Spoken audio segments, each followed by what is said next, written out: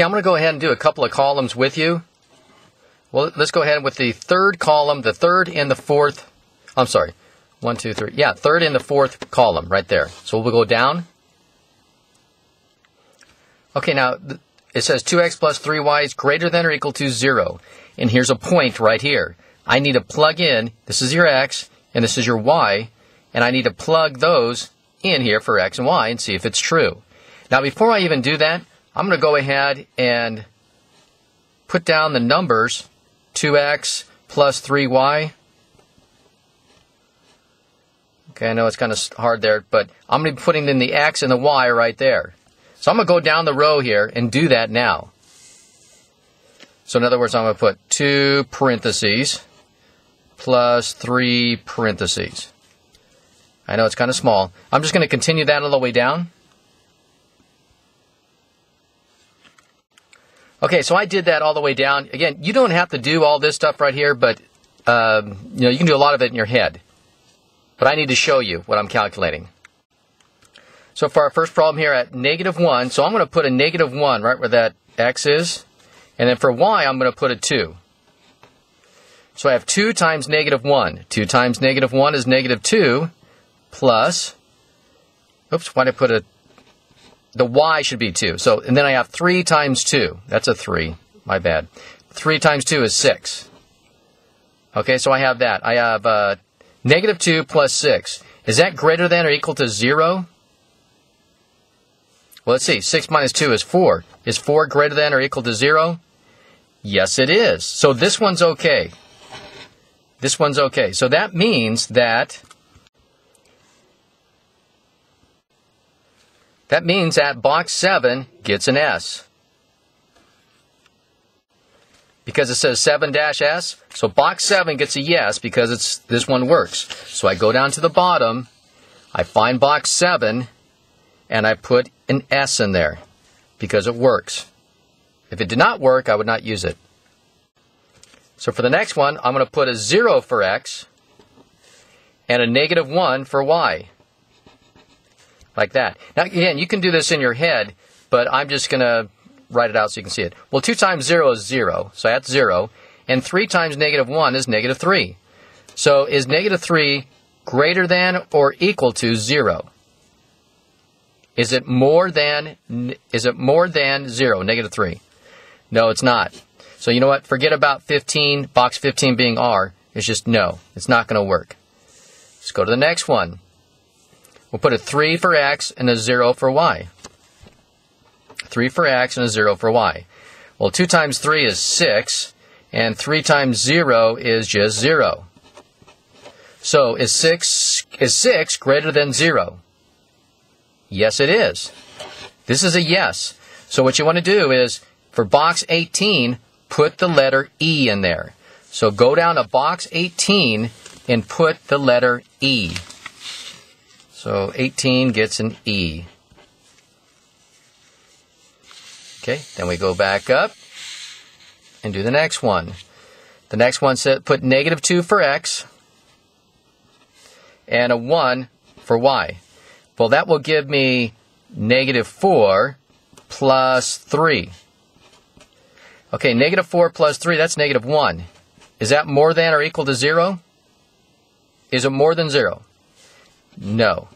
So you know what? That one's out. We're not going to put in box 10S. We're not going to do that. Go to the next one. Put a 5 for the x and put a -3 for the y. Well, 2 times 5 is 10. 3 times -3 is -9. So is 10 minus 9? That's 1. Is that greater than 0? Yes, it is. It's greater than 0. So you know what? Box number 2, we're going to put an O. Box 2 gets an O. So go down to box 2, put an O. Okay, the next one, I'm going to put 0 and 0 in there.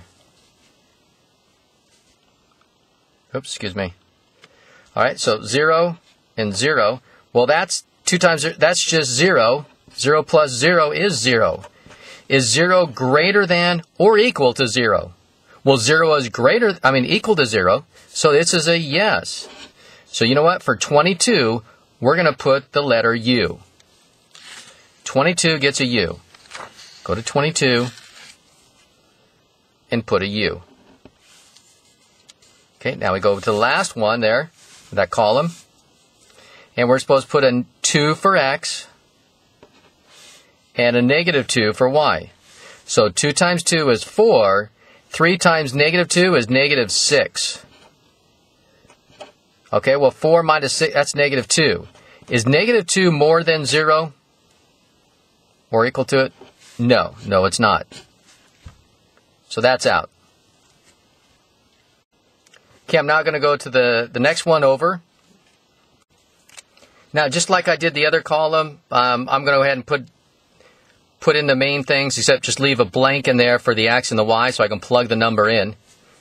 Again, you can do this mentally if you like. Let's just do the first one together. Okay, I'm going to put 2 for X and a 5 for the Y.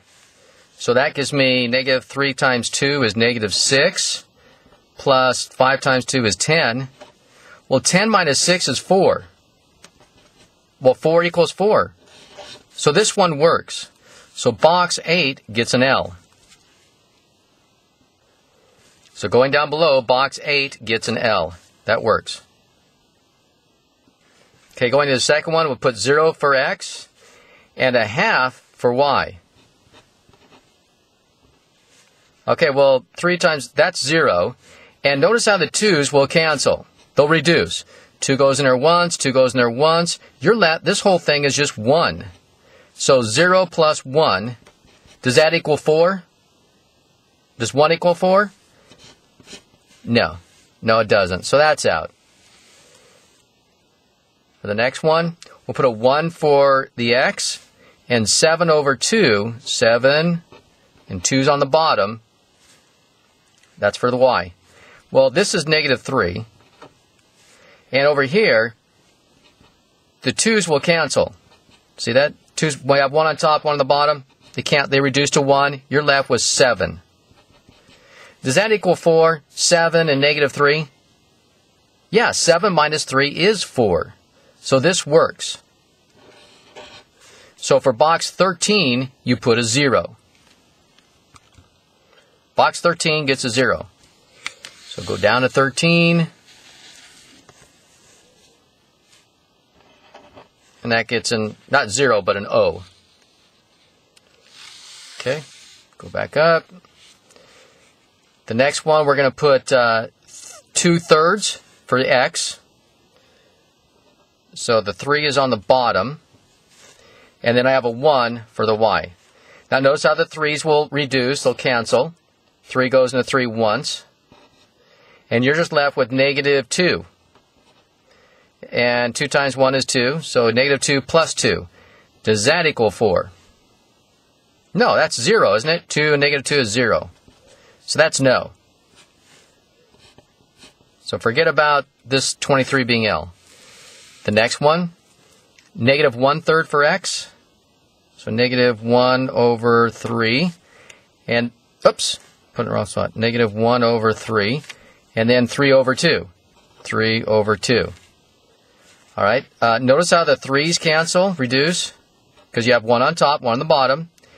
And then negative times a negative is a positive. So all this ends up to be 1. And then 2 goes into 2, right? And you're left with just 3. Does 1 plus 3 equal 4? Yes, it does. So for box number 3, you put a W. Go down to box 3. You put a W, because it works. The next one is put negative 2 in there, and I made a mistake here, sorry. So this is negative 2. Sorry for the sloppiness. And then I have a negative 1.